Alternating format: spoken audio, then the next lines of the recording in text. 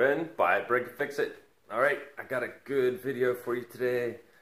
I finally have some little accessories and stuff for the Trx-4. So we're going to do a video about that today. Also, I'm going to update you on what we're going to do for a giveaway. That's going to be maybe later today. I don't know. Maybe 2 videos released today. I'm not sure. But they're going to be short and sweet, so you don't have to waste your whole Saturday watching videos.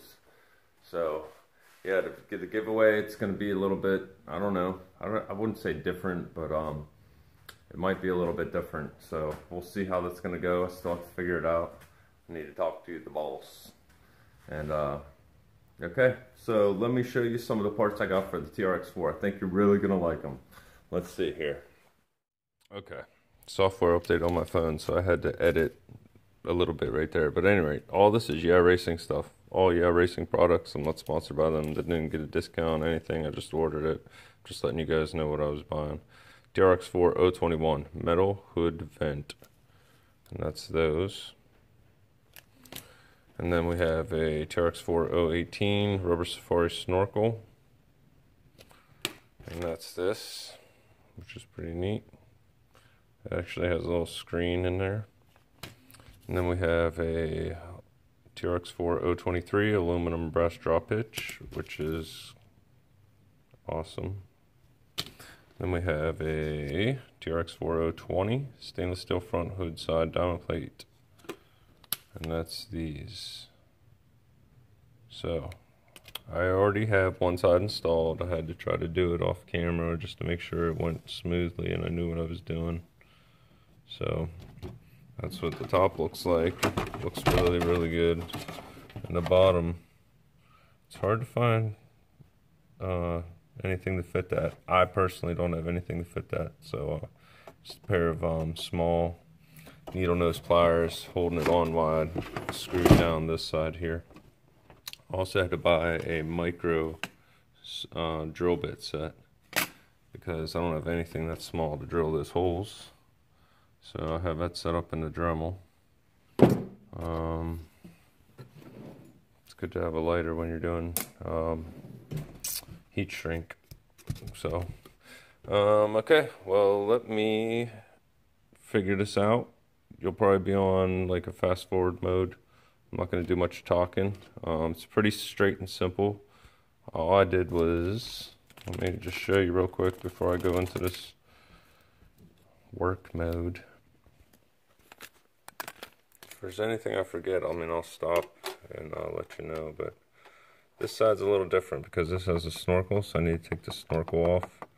And why don't you let me take the snorkel off, and I'll be right back. Snorkel's off. So we're not going to do the install of the new snorkel yet because the plate, the way the plate goes on there. Let me get the camera adjusted here, see if I can get you a good view.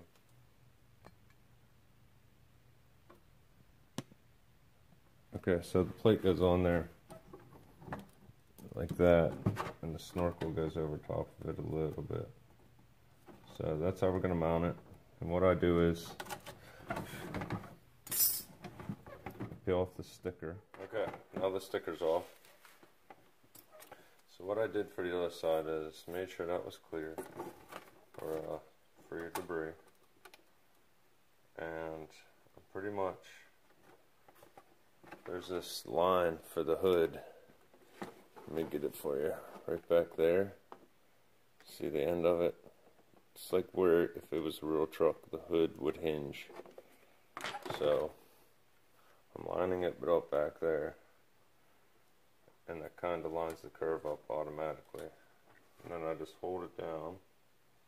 And I'm going to make sure I'm matched with my other side over here. And I just used a piece yesterday. The black tape was laying on the workbench, so I just grabbed it. And it seemed to do fine. So, line it up. It's pretty much lined up with the line. And I just taped over the center vent, where the vent goes, to hold it in place for now. And then I took my Dremel and I drilled it out. So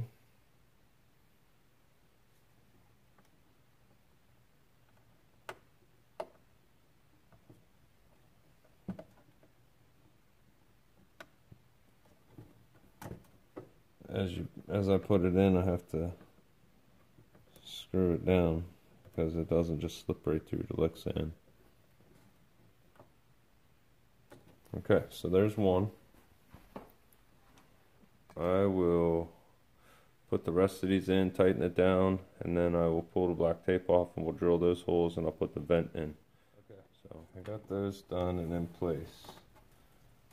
And I've not put any nuts on the bottom side yet.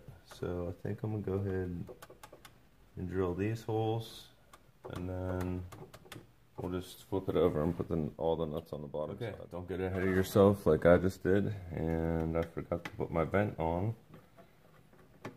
And now I need to back 2 of the screws out. It was almost 3. And I realized that I didn't have my vent on. So we'll grab that, which is right here, the 021. They come packaged nice individually in the baggie. Just be very careful. These are very sensitive. I shouldn't say they're. Just be gentle with them. So there's the vent. You can see through it. It's pretty cool. Now I'm not cutting this out yet. I might in the very near future. I just am excited to get them on, and we'll see how it looks. Actually, I'm scared about, well, I'm not scared, but I'm worried about putting the rock lights on in the wheel wells and it shining through there. I don't know if I want that or not. So we'll figure that out at a later date. And yeah, I'm gonna go ahead and install those screws and get the vent on. And I don't know what happened. I ran out of memory on my phone or something. I had to clear some stuff. All right, so here we go. Oh, that keeps the mirror on too. Makes sense, makes sense. All right, so what we're gonna do now is put a nut on each one of these screws. We're gonna tighten it down. So I'm not gonna waste time. I mean, it's a pretty simple process. Okay, all those are started on there. They're not on all the way. They're just started. So what I'm going to do is I'm going to back the screw out until the nut is down here, and then I'm going to grab a hold of the nut with the pliers, and then I'm going to tighten the screw in. That's easier than turning the pliers on each one. So let me do that, and we'll be all right. There you have it. Second install done. It took a little bit of time to get all this tightened up, but no big deal. So what I'm going to do is I'm going to pop the snorkel on. Let's see if we can just do that real quick. Snorkel needs to be glued. So maybe we'll just put this on and let it go at that. So one hole down in the body and one mount up here by the windshield, and it's on. Pretty simple install, no big deal. So let's go get that tightened up real quick.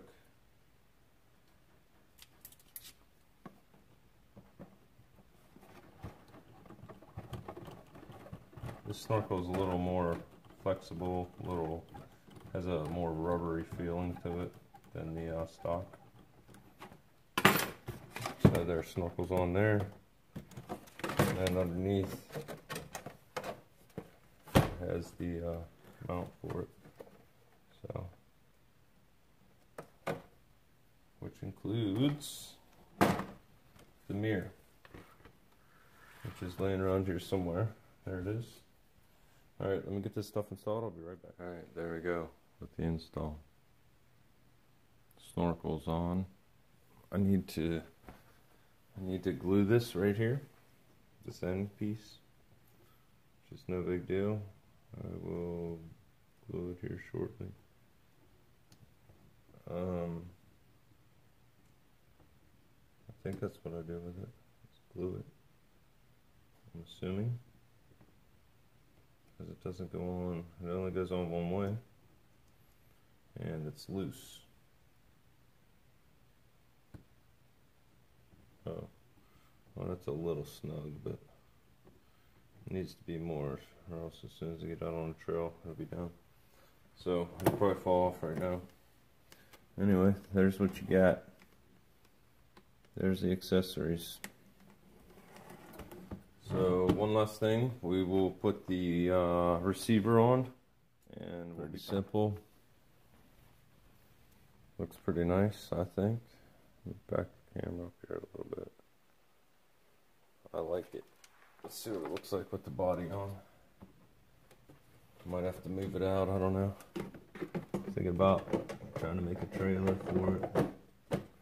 We'll see. It is going to affect my ground clearance to a point.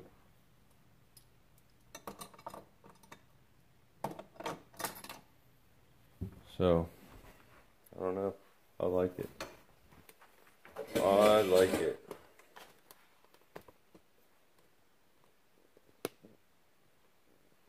Running over my tools.